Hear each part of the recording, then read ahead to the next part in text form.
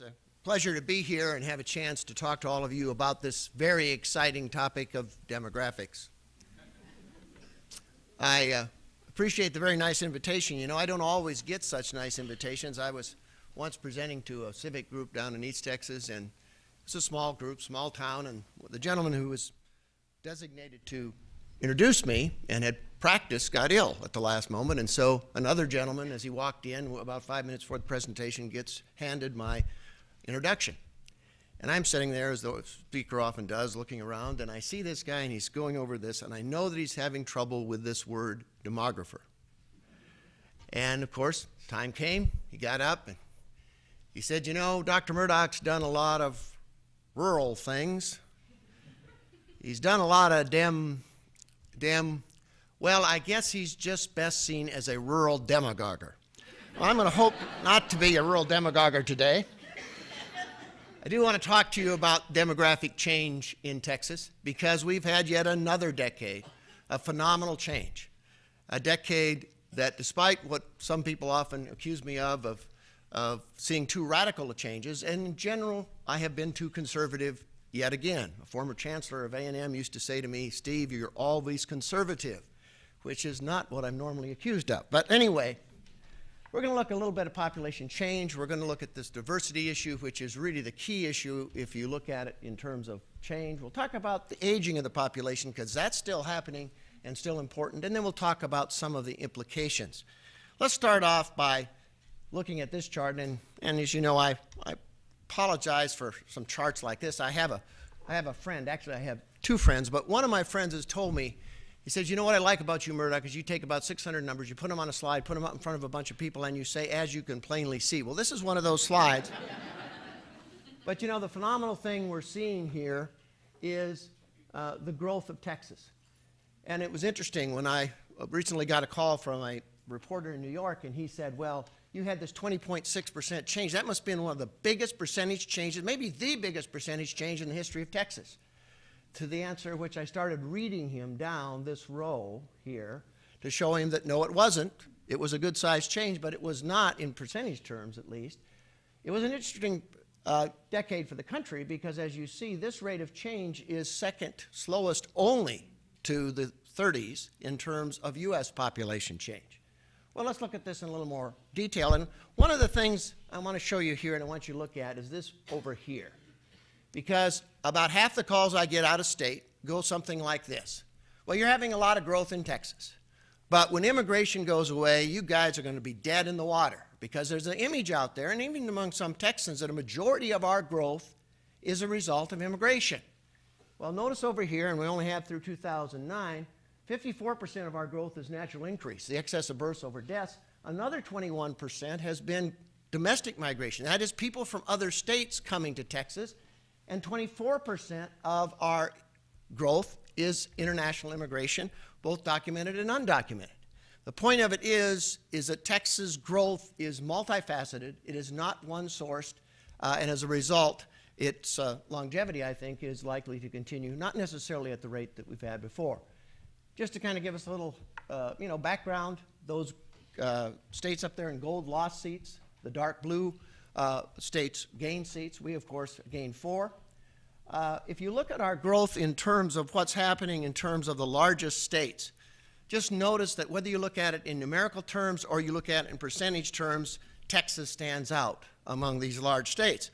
When you look at it in terms of numerical increases, notice that although we're 12 million smaller than California, we had more than 900,000 more people added to our population in this last decade than they did in absolute numerical terms. And notice as well that when you look at us in percentage terms, people say, well, we're only 5th on percentage terms. But notice the size of those other states. And as a result of that, of course, the larger you are, the harder it is to have any percentage increase in change. And so it's phenomenal, the growth that we've had, whether you look at it numerically, whether we look at it relatively, whether we look at it in percentage terms. We are part of a general pattern, and I think that's important to understand, and that is most of the growth, most of the time, for at least the last century in the United States, has been in the South and the West.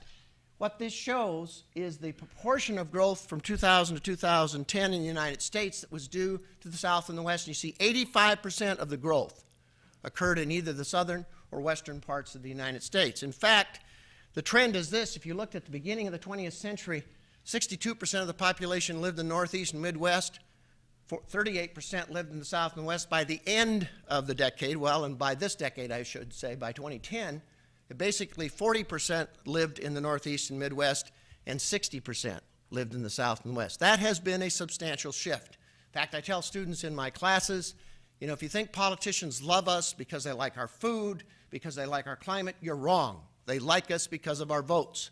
And that is increasingly obvious in terms of the importance of the South and West and all kinds of factors that we look at. Well, let's look at Texas. I'm going to start off by looking at Council of Government regions. And notice especially north central Texas, that is the Dallas-Fort Worth area, Houston-Galveston area. You can guess where that capital area is here, of course. Alamo area is San Antonio. And down in the valley, the lower Rio Grande and South Texas areas. And the reason I bring those up is the right-hand-most chart, part of this chart shows the percent of all state growth from 2000 to 2010 that came in just those, it came in various parts of the state. And notice that each of the Dallas, Fort Worth, and Houston areas got about 29% of all the people added to Texas, okay? And you can see then if you add the Alamo area, you add the capital area, and you throw in the lower Rio Grande, you're talking about 85% or so of our growth that came from just those parts of Texas. That's why with this phenomenal growth, this 4,294,000 increase in our population, by far the largest numerical increase in our history, despite that, we actually had 10 more counties that lost population in this decade than last decade. And that is a function, if you will, of the concentration of that growth. We see it as well in metropolitan areas. I won't spend a lot of time on these. They're ranked. You can see these, and I'm going to make these available through Evan to whoever wants to get them at the end of the presentation. Let's talk just a little bit to give an idea on some of the range of this. This is the largest counties in Texas. This is their growth, rates of growth and change. You can see how extensive some of them were. Harris County leading the way, no matter how you look at it. This is the terms with those with the largest numerical increases. And what you see here is that we had some very substantial growth, not just in the central city counties, but in many suburban counties. And I think, of course, what stands out extensively is Dallas County's growth was relatively small. Now, we could talk about that forever. In fact, we could have a whole meeting and a whole presentation series on that. We won't today, but it is indicative of a variety of things. This is the largest percentage increases. No surprise here. These are virtually all suburban counties, okay? And suburban growth has exceeded in percentage terms yet again that in central cities in most parts of Texas and parts of the country. If you look at it in terms of change here, those dark shaded blue counties are the fastest growing. The dark green are the second. You can see that that's 68 counties in the 1990s that lost population, and this is the 79 that lost population in this particular decade from 2000 to 2010. Now let's talk about race and ethnicity. And I'm going to spend a lot of time talking about these various percent files. And I want you to notice here the numerical changes that occurred in Texas population from 2000 to 2010. And although it's a little belabored, I'll go through it because I think it's important to keep this in mind. Non-Hispanic white, the Anglo population increased by 464,000 people by 4% compared to the 20% for the state. The Hispanic population increased by nearly 2.8 million by 42%. The non-Hispanic or black population increased by 522,000. So with 11% of the population base in 2000, the black population increase exceeded the Anglo population increase that was 50% basically of the population at that time. Asians also grew, particularly in percentage terms. And if you kind of take all these together and put it in an other category, the African American, the Hispanic, and the other category grew faster than the Anglo population. Now, what does that mean? Well, we know that about 2003 or 4, depending on which estimate you believe, Texas became less than half Anglo. And that as we look at 2010, what we see is that 45% of our population is now Anglo, 38% Hispanic, 12% basically African American, etc. One of the biggest surprises up here is that if you'd ask most demographers, and particularly most sociologists, they would have suggested that this 2 or more race category would explode.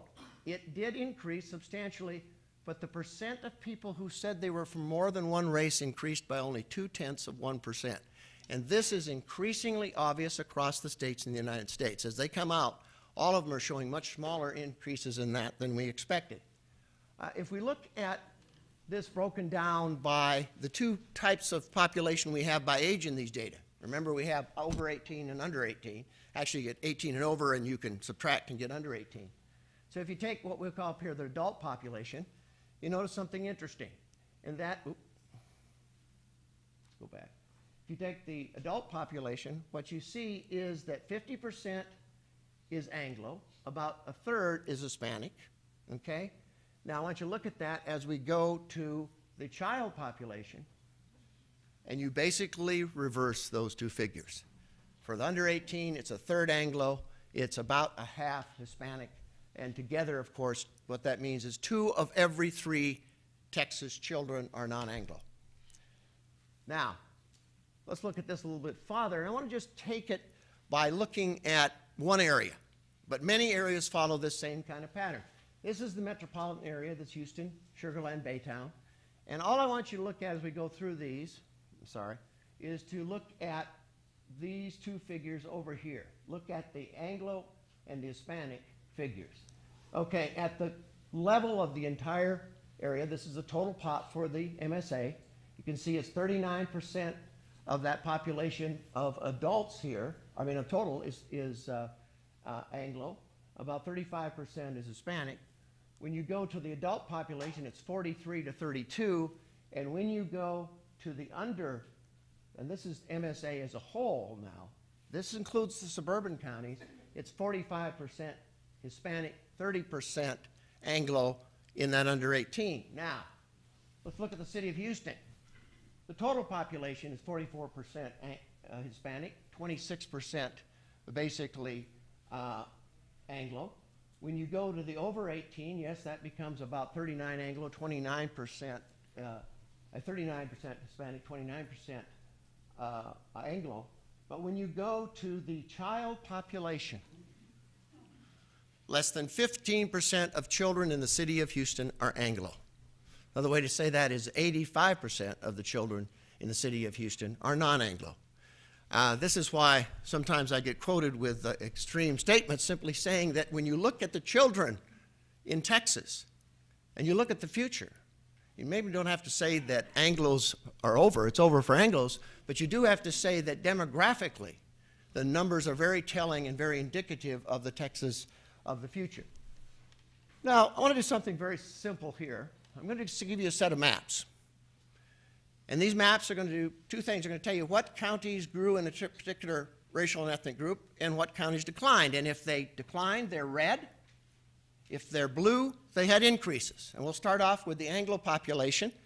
And this is the Anglo population. In 161 of 254 counties in Texas, there was an absolute numerical decline in the Anglo population. The blue, of course, is primarily that triangle, if you will, between Dallas-Fort Worth, San Antonio, Austin, and over to Houston and Galveston, and with a few scattered spots, particularly in those smaller county areas in the western part of the state. Now remember again, red is decline, blue is growth. This is Anglo, this is Hispanic.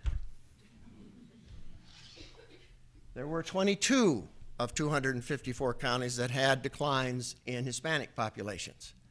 Now we'll look at the black population. It was 102 decline, 83 growth, and these ones that are pink are ones that are too small a number to really talk about population change in any reasonable sense. And finally, we'll talk about Asian. That Asian population is very much concentrated in those 3 large metropolitan areas. And then scattered areas that primarily have our large medical centers and university centers, etc. Now, let's talk about overall well, let's see. Oh yeah, these are counties. We looked a little bit, play a little bit on the redistricting topic, I guess, was simply to look at counties in terms of Anglo majorities and those that were growing counties and those that had Hispanic majorities. This tells you that when you get to our population and you look at growing areas, still a lot of them have Anglo majorities. Now I want you to notice one thing. I want you to notice that among where there was no group majority, okay, you see, of course, Houston, and you see Dallas. Now, if you look at pluralities, what you see is that Dallas and Houston fill in as Hispanic, okay? So lots of interesting factors there. I'm not into redistricting. In fact, it's one of the ways I've tried to remain alive over the last few years, stay out of redistricting. But you can see there's going to be some very interesting things happen there. Well, let's talk about aging. We're still an aging population. That has been, of course, as a result of that aging group of people called the baby boomers, those of us born between 1946 and 1964. We are basically 25% of the U.S. population, 25% of the Texas population. And in very many ways, when it comes to issues related to the aging, you know, we are very much at the forefront. What I think is very important to recognize, however, about the aging population is that coupled with it is another very important population. And that aging population has produced for us, of course, such things as the famous quote we always hear, that 1 in 5 Americans will be 65 years of age or older. Now that is true. It's not true now. It's not true until 2020. It's not true until about 2030 when all of the baby boomers, the first of whom turned 65 this year, are 65 years of age or older. Between now and then, it's probably more appropriate to think of us as an aging, middle-aged population. But the other thing that's important to understand, and that is there's a close association between minority status and youth status. Now, this is the 2000 census. I mean, it has all these age groups, which you do not yet have for the 2010 census. But you notice if you go over to 65 plus, that's 73% Anglo, 10% or 17% basically is Hispanic. This is just 2 groups, so African Americans, Asians, and others are not there, so they won't add up to 100%. But notice if you go to this end of the age spectrum, what do you see? 40% Anglo, 44% is Hispanic. And in fact, if you take the entire population of Texas in 2000, what we saw is that many of those younger age groups were a majority minority. Well, I want you to remember the blue represents Anglos, the red represents Hispanics. This is where we are in 2000. This is where we expect to be in 2010. This is 2000, this is 2010. Now, often when I present that in multi-state kinds of crowds, they say, well, 240, I'm sorry. Yeah, 240. But often when I present this, people say, well, this is Texas. What would you expect? We know Texas is a very diverse state. What's the national picture? Well, here's the national picture. This is, we've just taken and put 2 gross categories, Anglos and non-Anglos. And this is the picture in the 2000 census. And you see 84% of the 65-year-olds were Anglo, 16% were all minority groups. Go to this end, and it's 59 to 42, or 58 to 42 basically. And guess what? This is 2000, this is 2050. In other words, look at the height of those blue versus the red lines in 2000, and according to the Census Bureau projections in 2050. And despite what a recent blogger told me, I did not bias the projections of the Census Bureau during the time that I was there. So you see that the pattern we're seeing is not just a Texas pattern. It is increasingly a national pattern as well. And as those data come out, I think we'll begin to see that. For example, the first 11 states that came out. These were such hotbeds of Hispanic culture as Delaware. Now, maybe Delaware is a very Hispanic state. I hadn't thought of it. But you know that in 6 of the 11, there were absolute numerical declines in Anglo populations. And in every one of the first 11, the Anglo population grew slower than any other population group. And in every one of the 11, there were substantial, either numerical or percentage increases in the Hispanic population. So this is increasingly national. Well, Many of you know that the reason I worry about these demographics at all is that due to a variety of historical, discriminatory, and other reasons, these demographic characteristics are tied to socioeconomic characteristics. They are tied to the resources that people have to buy goods and services in the private sector. They are tied to the resources that people have to pay taxes in the public sector. And as we change our population, if we do not change the socioeconomic factors associated with them, we will, as we change our population, change the very socioeconomic structure of Texas and, in turn, the United States as a whole. Now, the reason for that is because of these kind of relationships. And I want to go through these just to give you an idea of what's there. This is a chart that's a very interesting chart. This is from the American Community Survey. And if you look at this, this is 2009 data, and it's 1999 data in 2009 dollars. And if you look at Anglos, what you see is that they made about $60,000 in 1999. The figure shown for 2009 is not markedly or statistically significantly different from the one in 1999. Anglos basically flat, 60,000. On the other hand, the Hispanic and the African American numbers were both lower, 2,000 to 3,000 in 2009 than in 1999, and these were significantly lower in a statistical sense from one to the other. So those differences are large. We know, and this is the figure that always startles me, that in 2000 in Texas, over 50% of adult Hispanics in Texas had less than a high school level of education. And when we look at this in 2008, the most recent numbers I had at the time I put this together, you can see at that less than high school, 8.5% of Anglos have less than high school level of education. This is for persons 25 years of age or older, and about 43% of Hispanics. So these socioeconomic differences are large, and if not changed by education and other factors, present some real issues relative to Texas' future. Now here's a chart that has had a great deal of personal meaning to me. I've been at, 6 different institutions of higher education in my career, either going to school or being a professor. And one of the things that's always bothered me about these institutions is that in every one of them, the president of the institution was smarter than I was. Now, I could never figure out why, you know. I asked my family, I didn't like their answers. I asked my colleagues, I really didn't like their answers. But then I found this chart. Now, by the way, this is SAT scores for 2001, but it could be 2009.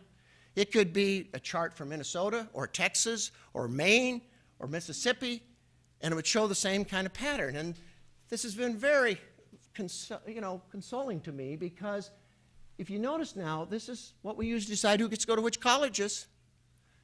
And if you look at the SAT scores, whether the verbal or the math, what you see is the higher your income is, the higher your score is. So this means that all these gentlemen were smarter than I am because they make more money than I do, and also means that all we need to do if we want to make Texans smarter is make them richer. But these kind of relationships are there time after time. And so it's important that we recognize these realities as we look to the future. Well, let's talk about the future. And again, simply because I don't want us to think only of Texas, these are the Census Bureau projections. These projections are in thousands, so that 439 over there is 439 million people. You can see that that's projected that we will have a substantial increase over the next several decades. And if you see, in fact, they project 157 million, almost 156.9 million people added to the U.S. population between 2000 and 2050. Of that, the number expected to be due to the non-Hispanic white or Anglo population is 7.6 million. The amount due to the African American, about 17.5, non-Hispanic Asians, 23, all other non-Hispanic groups, about 12 million, and the amount expected to be due to Hispanic populations is 97.2 million out of 157 million. Now, sometimes I'm asked, well, how accurate are long-term projections? Well, they're not very accurate at all, but they can be very inaccurate, and the direction of these changes are going to be pretty likely under almost a variety of scenarios. In fact, they've looked under a variety of scenarios, and they're quite robust in terms of over time. As a result of that, about 62% of that net growth expected as Hispanic, that due to non-Hispanic whites alone is about 5%, 11% for African Americans, 15% for Asians, 7% related to all others. We will see, as you look at this, in about 2030, we get about 19% of our total population that is expected to be 65 and over. And here what I want you to do is look at the left-hand column that says non-Hispanic white alone. That's the percent of all people in those ages that is Anglo. And this is 2000, and you notice that in every one of those ages, every one of them, the Anglo group is over 50%. Now I want you to look at 2050. The only age group in which Anglos are over 50% is the 65-plus age group. This gives you an idea of the kind of diversity in terms of population when you, counterbalance it or look at it relative to age. Well, let's talk about Texas. And I have to do something here because it'll be the only time in my life that this will be true. This is from the last set of projections I did when I was state demographer, and that bottom set down there, of course, was the one that we said would be most likely to be true. And we projected that the 2010 population would be not 25,105,000. It was 25,145,000. That was 1/10 of 1% error. Now,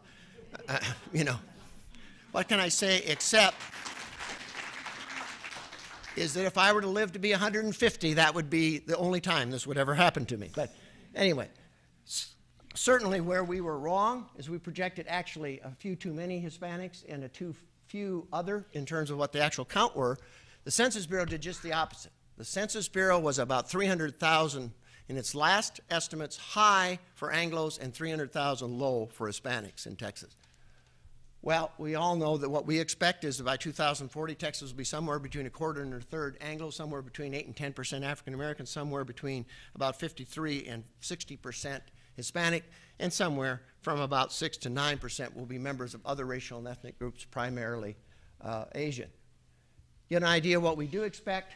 The blue up there on the left-hand side top is those counties in Texas in 2000 where 50% or more of the population was Anglo. They're shown in blue.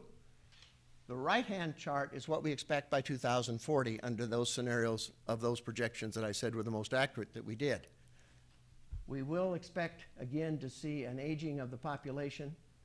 And let me say a little bit about the aging of the population, because one of the things that there's a lot of misunderstanding about is how pervasive this aging is. What I mean is often when I go on, I talk to a set of population in a suburban area. They'll say, you guys throw around this figure that 1 in 5 Americans and 1 in 5 Texans will be 65 years of age or older.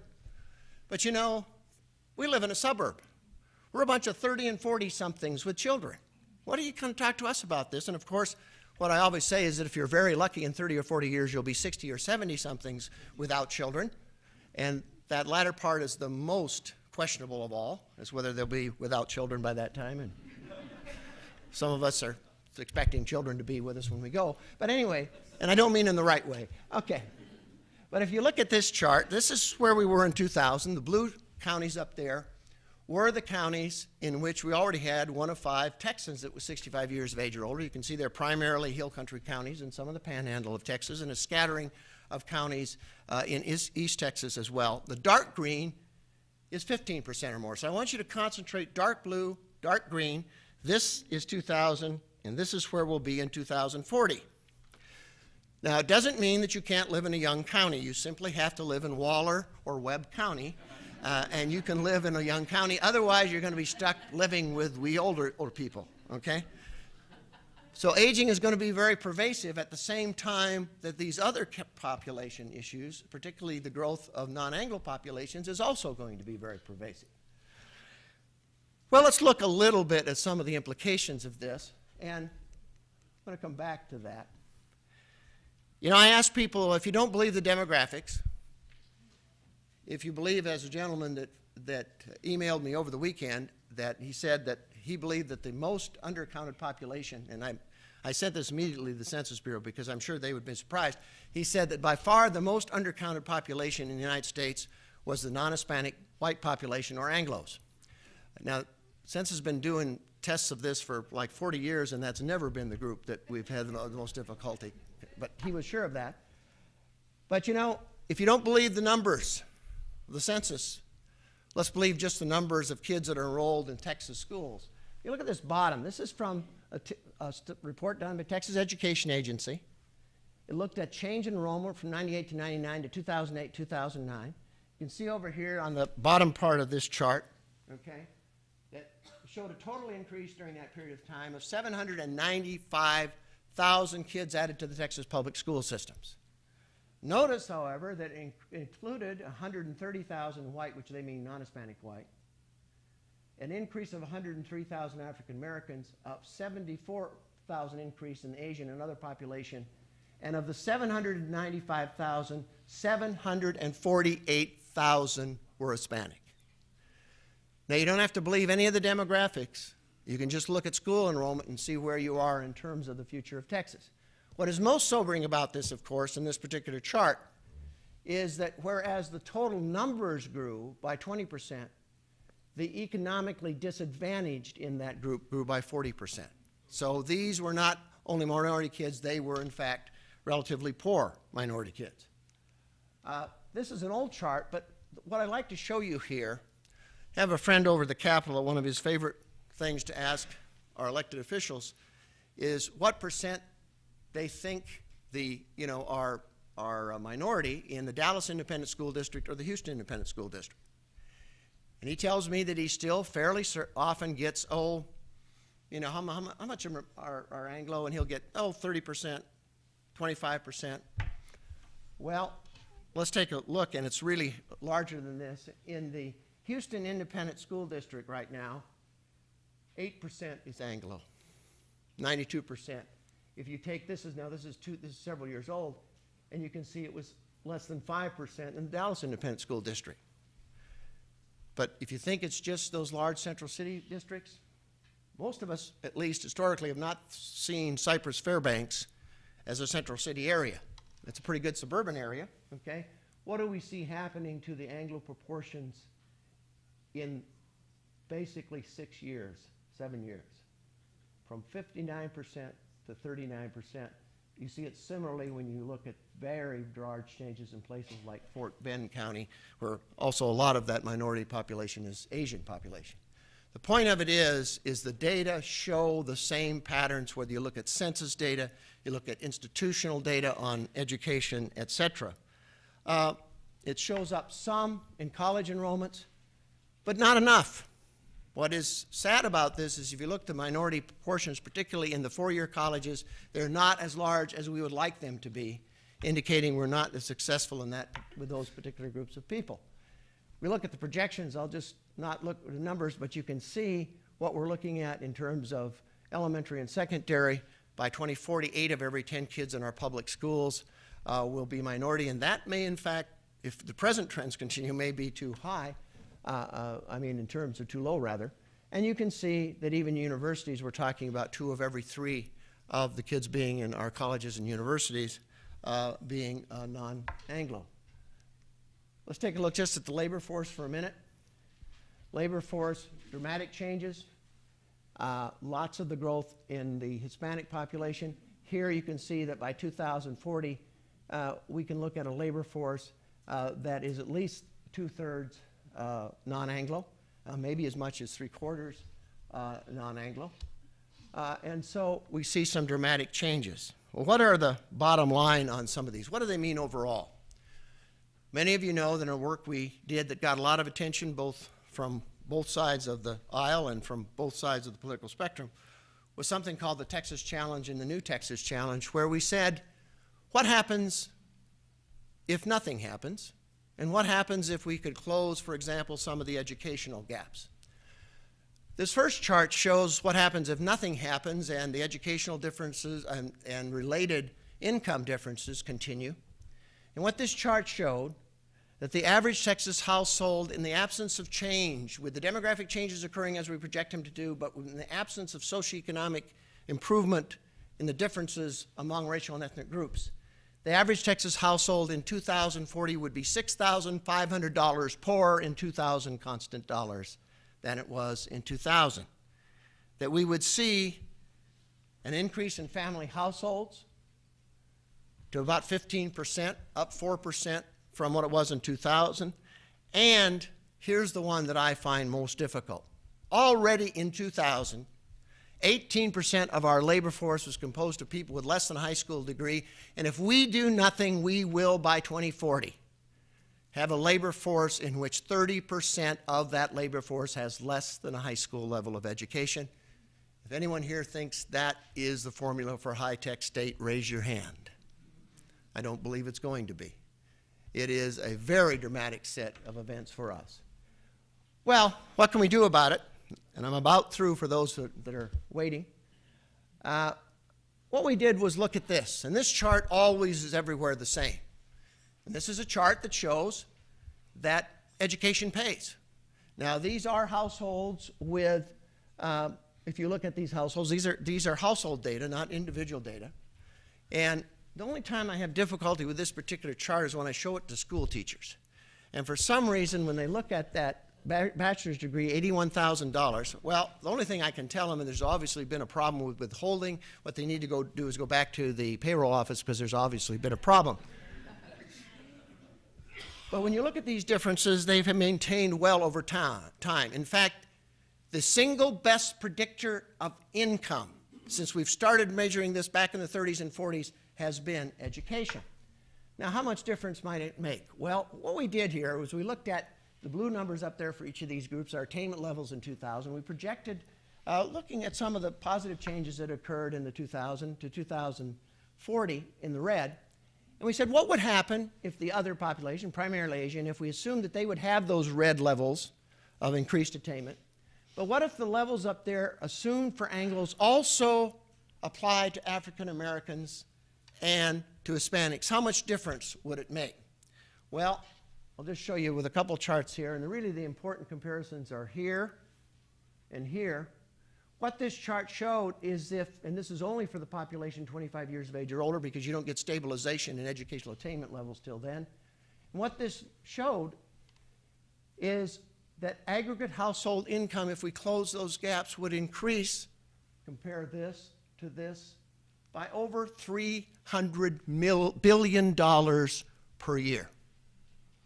And that we could increase consumer expenditures by over $224 billion per year. Education has paid in the history of the United States across a variety of areas and time periods.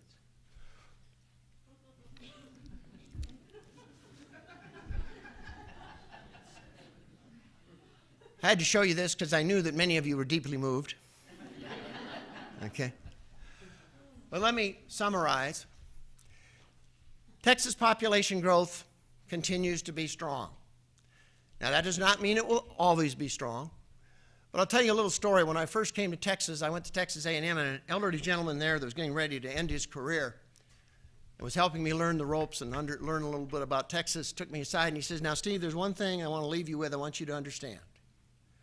And he said that is someday you're going to have to do something that's going to make you extremely unpopular. He thought it was population growth. Okay. But what he said was that someday you're going to have to look Texans squarely in the eyes and you're going to have to say you're no longer growing. Well, I think if I'm pretty lucky, actually I don't have to be too lucky, I think I'll be able to end my career never having had to say that. But that does not mean we will always grow by the level that we have been growing, and it doesn't mean that all growth is always good. Growth can be very extensive, can be difficult to handle. Growth can be, at the other hand, a godsend to an area desperately trying to increase its population base and its economic base. But I think Texas is going to continue to grow, but that growth will be differentially distributed as it has been shown in the figures we've talked about here today. Let's talk about the change in the racial and ethnic composition.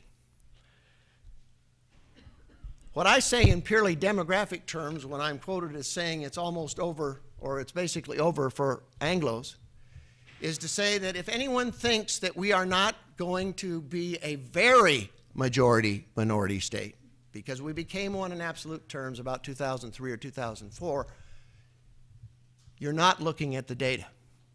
The data show a young population where 2 of 3 Texans are non-Anglo. The birth data show overwhelmingly that Anglos have been below replacement now for a couple of decades. And where are we going to get immigration from? Europe? Europe is the slowest growing region of the world and the only part of the world that the United Nations now projects to have an absolute decline between now and 2050. In fact, what I argue is there are now two populations in Texas and increasingly in America. One is an aging Anglo population, like myself, that are literally aging off the end of the life chart. And on the other end of that is a very young population that is primarily minority. The older population Anglo, the younger population minority.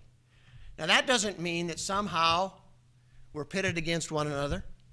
In fact, what I argue is it means we need one another.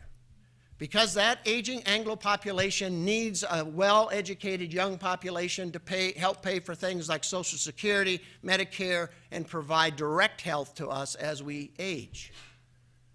But that minority population also needs that older Anglo population to help pay those taxes, to help provide the education they need to be competitive in what is increasingly an international society. And I argue we have a lot at stake in one another. You know, when I argue this, some people sometimes kind of look at me funny, but you know, I could be the biggest bigot that ever walked the face of Texas, and I would have to say exactly the same thing that I've just already said. Because the reality of it is that our fates are intertwined and interrelated, and if we forget that, we do so to our own detriment. The reality of it is the future of Texas is tied to its minority populations, and how well they do is how well Texas will do. Well, a lot longer ago than I like to think about, when I first got involved in this demographic game, I had a fellow graduate student come up to me and he said, "I feel sorry for you." And I said, "Well, except for the physical appearance and the intellect, why do you feel sorry for me?" He said, "I feel sorry for you." He said, "You're a demographer and all the interesting, important, exciting things are over." He said, "Rural population growth rates have begun to decline." He says, "The baby boom is over. What are you going to do?" Well, I argued that keeping track of these and other demographic trends would, and it has, and I think it will for the rest of my career. But I would argue with you as well that demographic is not best left to demographers. If you don't take into account these and other demographic trends, as you plan for the future of your communities, as we plan for the future of this state, and dare I say, as we plan for the future of this country, we'll be much less successful than if we do take them into account. Thank you.